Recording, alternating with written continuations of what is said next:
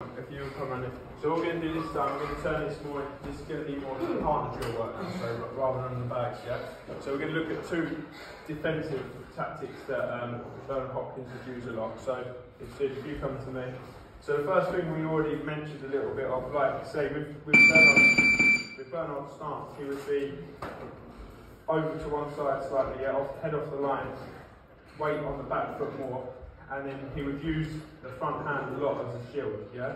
So like, he would always say chin tucked down here, he'd have his chin tucked down, he'd be call half a man, yeah? So he's like, very closed off. There's no squareness to it, very closed off. And then as you throw the jab, he could use that as a shield, yeah?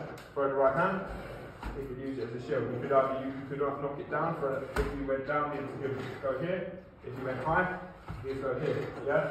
So he used that a lot, that hand. So even with the jab, he'd go there, with the right over the tip there, or you could go with the jab, or there. He would use that lead hand a lot.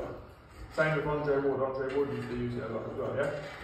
The other thing I want you to work on this round is we're going to do, he was very, very good at smothering, like, so again, if I've got my back to the ropes now, I'm not going to stay in for too long with letting you have your range and just letting shots go on me. So what we do sometimes, maybe you catch the jab, then you throw another jab, slip it here, smother, yeah?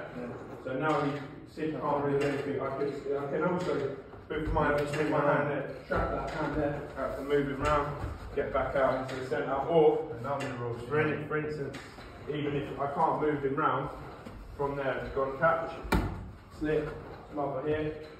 What I can do is stand him up. I can stand him up there. Then I have to back up here. Yeah. So it's just breaking that. You're not going to be able to. They're not going to be able to land anything else from that. Yeah, you can't land that right hand. I'm in a safe position because I'm up against my opponent. Yeah. So I've smothered their work.